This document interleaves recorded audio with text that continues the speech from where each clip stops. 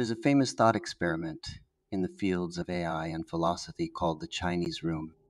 This thought experiment was invented by a fellow named John Searle in 1980.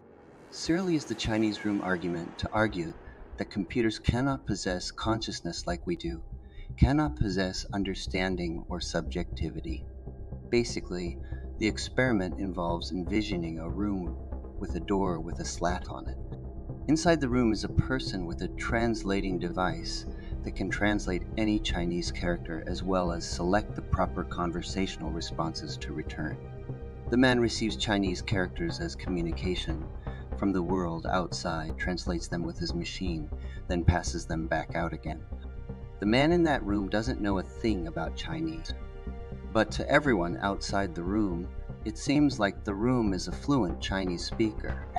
In fact, if the outside observers presume the room is a person and talk to it in the first person, the room responds as if a person is there. All the appearances of I, mind, and sentience are there to everyone watching. But knowing about our translator and his translating machine, we know that the whole thing is actually an illusion with no real sentience in it. Searle posits that this shows that no matter what they do, computers cannot be truly conscious.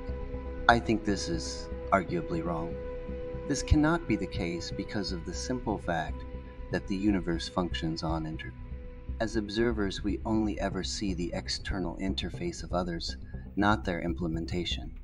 All observers outside the room, with no knowledge of the inside of the room, are forced to relate to the room as a conscious being.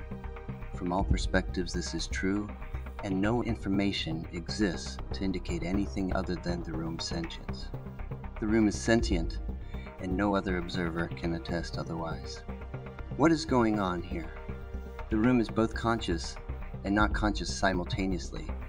Outside there is sentience, inside there is none, only the appearance of a mechanistic dead room.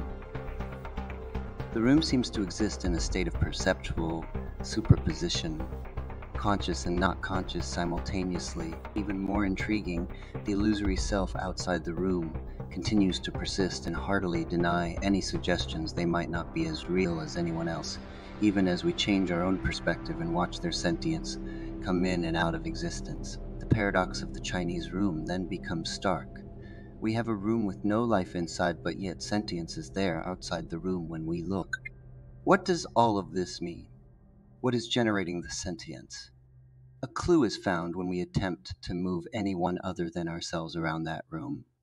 We can't move the external sentience to inside the room. This is a structural impossibility, and moving the person inside out of the room immediately disables it. But how does it work? What trick makes it go? The thing that both perspectives possess that we do not is constraint.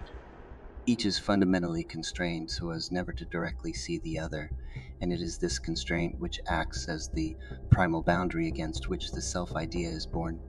Consciousness is constrained by matter, not generated by it. We think of consciousness as an emergent property of matter, as an effect caused by the movement of that matter. And yet the Chinese room shows us that there's no connection between demonstrated consciousness and the matter that expresses it. The connection is informational and it is symbolic, but that ultimately the sentience is an illusion. The sense of I created by the room is an illusion. The perceiver is never present in any of the parts of the system. It only seems that they are, but careful inspection reveals the foolery. The observer is never actually in the system they appear in. The sense of I that fools us is just like the I of the room, believing itself to be a real person. But no such thing exists.